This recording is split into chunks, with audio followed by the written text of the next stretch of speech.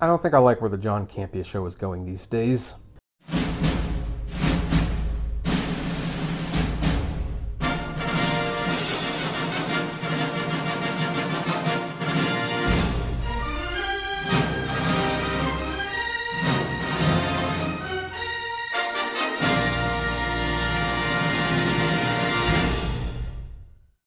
Hey everyone, this is Kevin Rodriguez, film critic of iCritic.net and former producer of the John Campea show.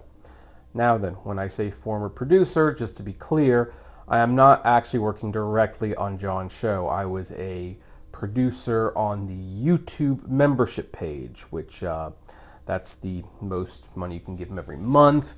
And I like the John Campea show. It's basically been part of my daily rotation since before the pandemic. And I'm going to admit, during the pandemic, it really helped me pass the time. And the show had consistently gotten better and better as the years went on. And I decided, you know what? I really like this. This has given me a lot of value and entertainment. And so I figured I would become a producer on the show to help keep doing what it is they were doing. And I also want to say that I have no issues with John himself personally. I'm not even going to say that I'm going to stop watching the John Campea show. I will probably continue to watch it, although it's going to be at a less frequent pace, which is one of the reasons why I dropped the membership. But I figured I should make this video because even though I don't want to be a drama channel, I don't want to talk about the dramas and personal lives of YouTubers and stuff like that. I think that's quite pointless. I do want to at least publicly voice concerns I'm having about the show.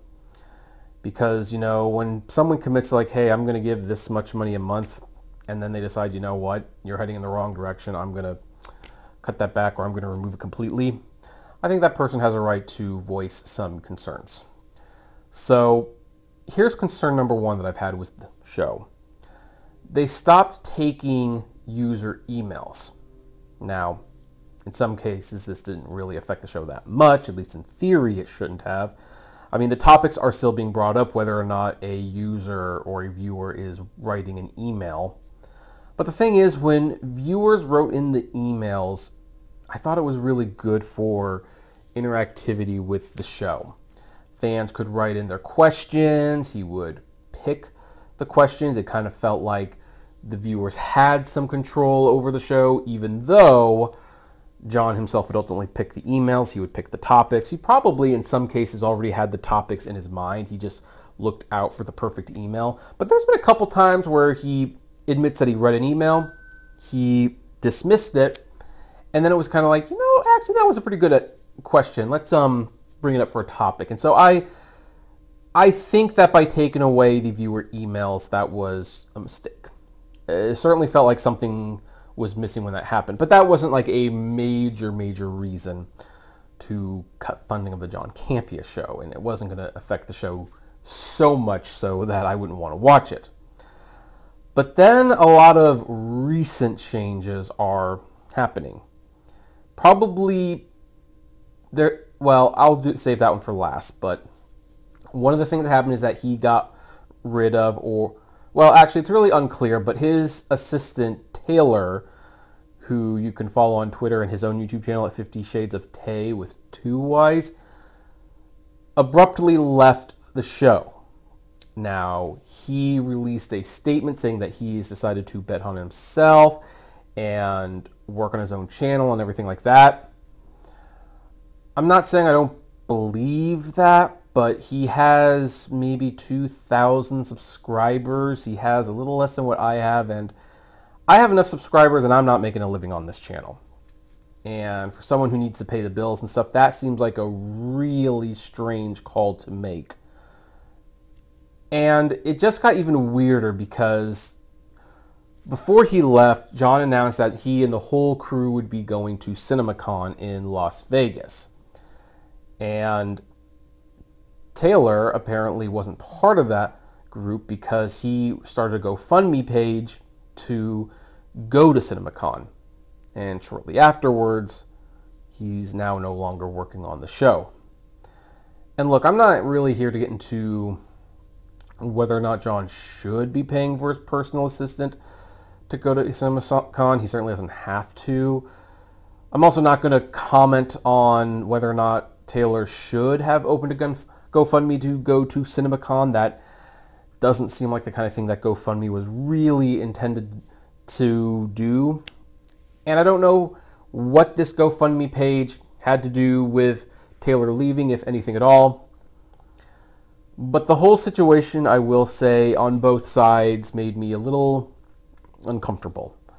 I don't know why the whole crew is getting to go to CinemaCon except for Taylor.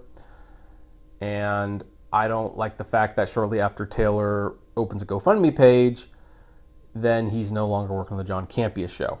And by the way, there's a new girl in Taylor's chair helping out with the show, which suggests that John still needs the help. It's just Taylor's not there, and the whole thing just feels very, very weird. We also haven't seen Erin Cummings for a while, which in all fairness, that's because she actually is a professional actress, and she is probably busy, so I'm not going to hold that against him or anything like that. But John then did announce, and this is probably the big one, that Robert Meyer Burnett was stepping away from the show. He may appear occasionally, and what occasionally looks like, I have no idea. And he said he's going to sponsor Rob's channel, but Rob would no longer be a regular on the show. Now, I'm not going to sit here and say that John's explanation is not unreasonable. It isn't unreasonable. A lot of the afternoon shows were apparently costing money. He didn't need to pay a full-time staff, and so he was going to drop them all down to part-time. Now, Chris Carr apparently is okay with that arrangement because she's still on that show. But Robert Meyer Burnett, he apparently wasn't okay with it. Therefore, they made a goodbye video and he's doing his own thing and all that jazz.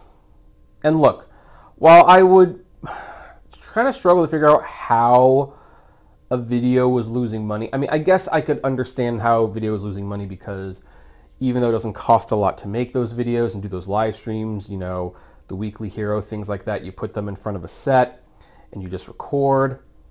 That's all it is. But they clearly weren't bringing the views to justify paying his staff full time to make those shows. And so therefore, he decided to cut back. Now, one thing I am not going to do in this video, I'm not going to comment on purchases John would be making, nor his desire to retire in 2 to 3 years.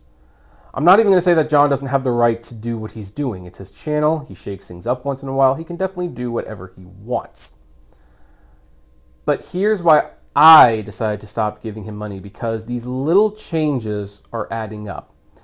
And losing Robert Meyer Burnett is a serious, serious loss to this show. You know, John and Rob just had a good chemistry. They really did bring out the best in one another.